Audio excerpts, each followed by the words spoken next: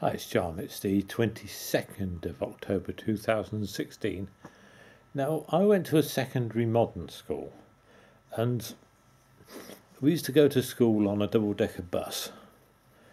And generally, the boys tended to go upstairs. I suppose the girls must have been downstairs. Don't remember much about the girls, actually.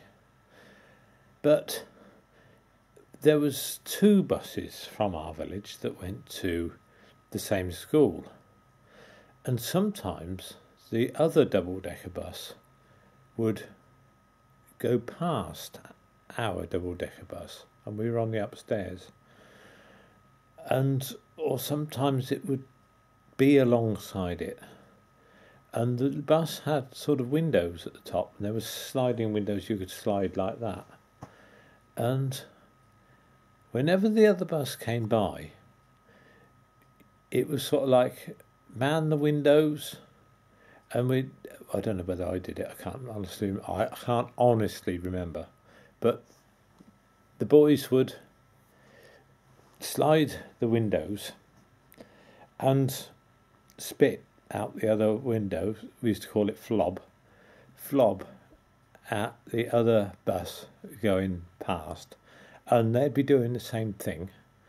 And there were a lot of smokers up there, so I think that tended to give them plenty of sort of thick phlegm to flob, phlegm to flob at the other bus. And this was quite, this was just something that they always did, tradition. I suppose it may have, gone back to the times of Trafalgar. Somehow in your bones that this is what you did, when someone from another part of the village, they were from another part of the village because the village was about a mile long, you fought them.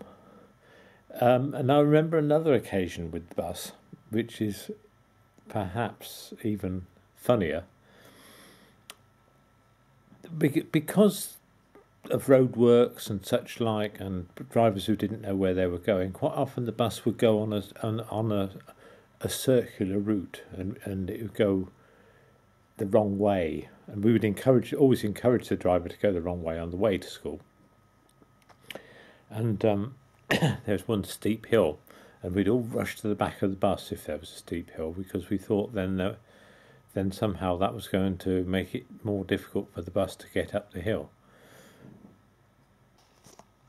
But this other occasion that I'm talking about was when our bus was going on a strange route, and we just happened to be going past a service bus.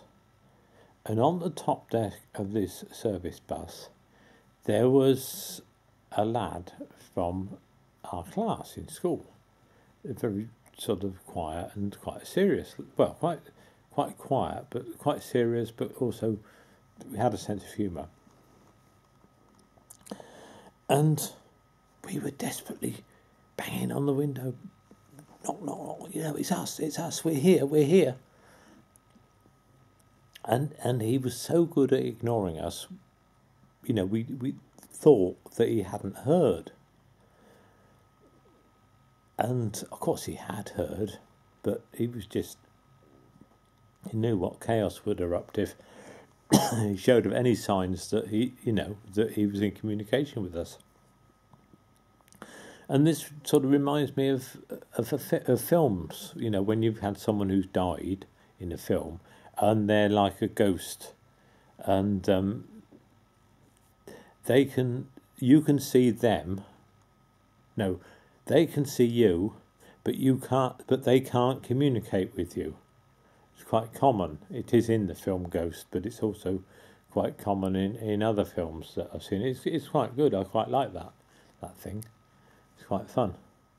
And that was, as I say, that was on the upstairs of a bus again. Of course, I don't think you can open windows on buses now, and I hope children are more supervised on buses than what we were. It was a complete riot on our school bus. Right, bye for now.